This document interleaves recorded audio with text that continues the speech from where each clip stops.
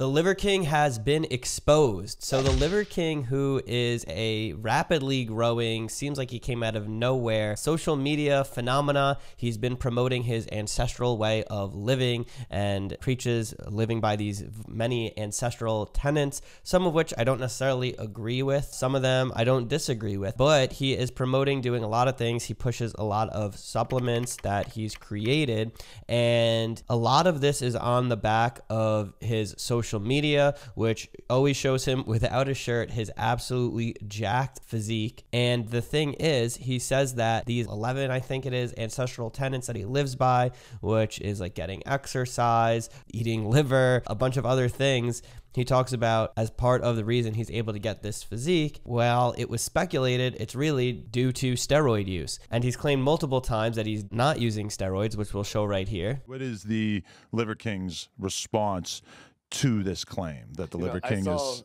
hormonally improved by science? The question has always been, do you take steroids? Do you take PEDs? The answer to that is no. I've always told the truth. I still tell the truth. A year ago, maybe 2 years ago, it was all about like PEDs and steroids, right? And then, you know, same question, same answer. I didn't touch the stuff, don't touch the stuff, right? When he said, he alluded that you're on steroids or something like that? Yeah, number one, I don't do it. And number two, what I want you to say is, you know what, I don't know. I don't know. Oh, Liver King, you're on steroids. You're on PEDs, you know, and so it's like, okay, you know, we had a lot of fun with that, you know, and then we had a doctor come on, we made a video. If you ever Google Liver King's blood work, we had a legitimate doctor come on. We did like a blood work reveal. That was fun. But then the accusations never stopped. So I'm like, okay. Well, I assumed you were on steroids. I was talking to one of your guys, and I was like, yeah, he's on steroids, right? Like, people don't look like that. He was like, no, he's not. And I think I'd heard Rogan say you were on steroids. Everybody. Yeah. Everybody.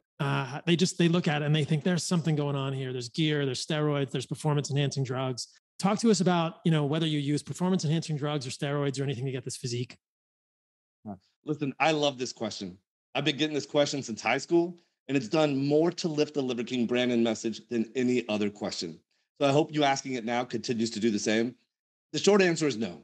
I don't touch the stuff. But as it turned out, there were some leaked emails that showed that he actually does use a lot of steroids, a lot of anabolics, a lot of things that are probably not going to be healthy for you long term, but definitely can contribute to your overall ability to build muscle and stay so lean while doing so. Now, Derek from More Plates, More Dates was the one who exposed this story. I don't necessarily blame Derek to bringing this to light, and I do think it is problematic for someone to be preaching the things that Liver King does to the masses. While his message is not entirely bad, I don't think most people should be going out and eating lots of raw organs. They probably don't need a lot of the supplements. But most importantly, a lot of people in today's world are deceived into thinking they can attain certain physiques that are just not going to be attainable without the use of anabolic steroids. And that is not something that we want to encourage on today's youth, and even not youth. There's lots of men who are doing things that are not going to be good for their health that they don't need to be doing because they're trying to achieve a attainable physique. And there's also people who don't realize that some of these physiques are not attainable, and then that leads to mental health issues, eating disorders. And that is my main issue with this whole story, is not necessarily that the Liver King was on steroids. I think that people can do what they want with their bodies and would hope they're doing things that are safe for them. But if he chooses to do steroids, that's his own prerogative. The difference is when you're lying about it and using your physique that you say is from these supplements and this ancestral lifestyle and using it as a way to make millions and millions of dollars, that's where I have more problems with it. So we're going to take a look at Derek More Plates, More Dates video that exposes this. I also want to go over some of the things that he was taking, and then I'll give my overall thoughts on the situation. The one thing before I jump into this that I would say is that it is kind of crazy that this got out, because if this was in the medical world and this was him communicating with a doctor, this would be violating HIPAA. But because this is now already extremely public knowledge, this was emails that he sent to, I believe it was a personal fitness trainer or coach that he was trying to have coach him and work on his physique, and it's already exposed. I'm going to comment on it. With that said, generally, I think that most of this stuff should have stayed confidential, but at the same time, I understand Derek's willingness to put it out there, because I think someone like the Liver King, and there's many charlatans like him who do a harm to the overall fitness and men's health community because they lie. I don't think there's a problem, again, if Liver King himself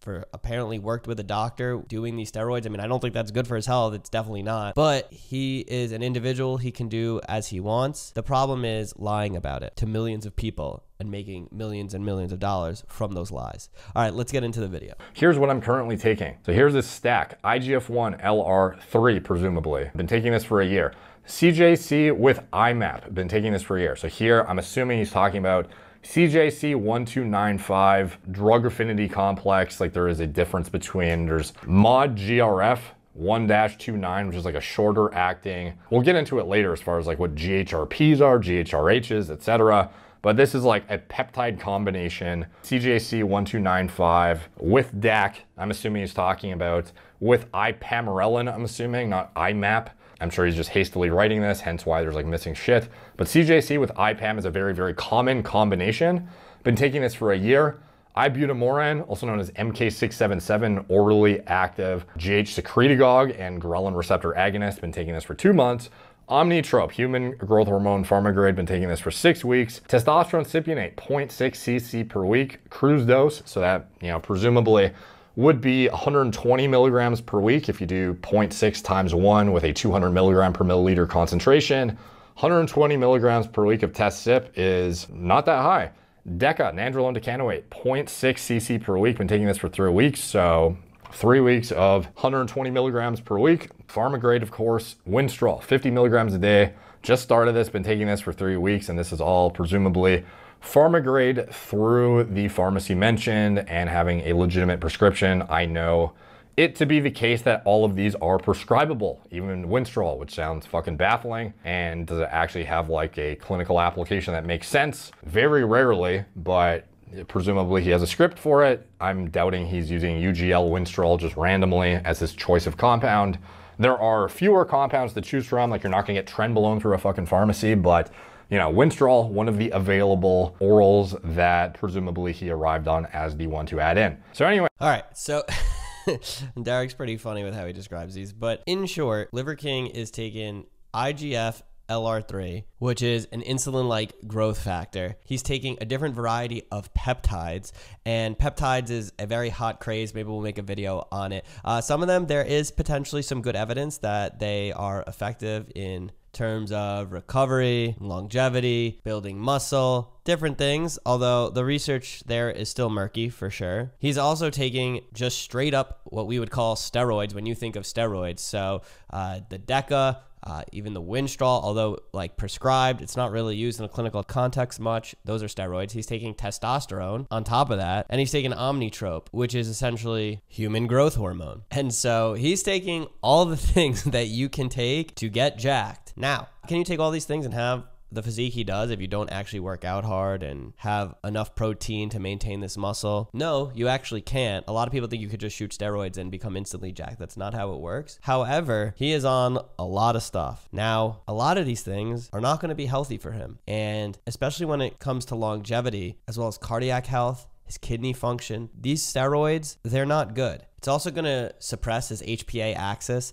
and it's going to make it harder for him to naturally create LH and FSH and testosterone down the line. So my guess is even if he does come off of this, he'll probably, not definitely, but possibly need to be on testosterone replacement therapy. I'm sure that's what he would be doing anyway. I mean, he might just stay on all these steroids. I don't think him getting exposed in regards to this information is really going to change much. But I thought it'd be interesting to kind of go over the different things that he's taking. Also, comment on the fact that this is definitely not healthy for the long term. And this is why you see a lot of bodybuilders who take these things, while they look like they're in peak condition and they look absolutely shredded, long term, it is not good for their health, and a lot of them end up dying young. Okay, so what are my overall thoughts on this matter? It's actually a pretty complicated story. There's a lot of facets to it. I mean, one is the fact that even this information got out meant that in a sense, patient confidentiality was violated, although it was a coach that leaked these emails, I believe, that I don't think had like HIPAA requirements. On the other hand, I do think it's important that the general public understand that some of these types of physiques are not going to be attainable naturally. And there are some amazing physiques that you can get naturally, and there are health influencers out there that are doing it right. But it's important not to buy into almost the cult-like thinking of some of the fitness niches. I'm sure I'm going to get lots of hate on this video just for talking about this. But at the other end of the spectrum, just because he lied about this doesn't mean everything that the Liver King talks about about is false. I know he preaches a lot about exercise, proper diet, working hard, and those are not necessarily bad messages. So not everything's always so black and white. Most of life falls in the gray. And I think there's lots of components to this story. I hope this is a learning lesson for the Liver King. I hope this is a learning lesson for the general public. And if you are ever thinking about getting on different types of supplements or experimenting with steroids or anything like that, I really do encourage you, speak with a doctor, really try to make sure you are taking safe steps for your health. I don't encourage getting on steroids. There's definitely a place for TRT for certain men that actually need it. And that's where I'll end it here. If you're liking these types of videos, I'd love if you could subscribe. I want to start making more content like this. Would love to hear your thoughts in the comments below, and I'll see you in the next one.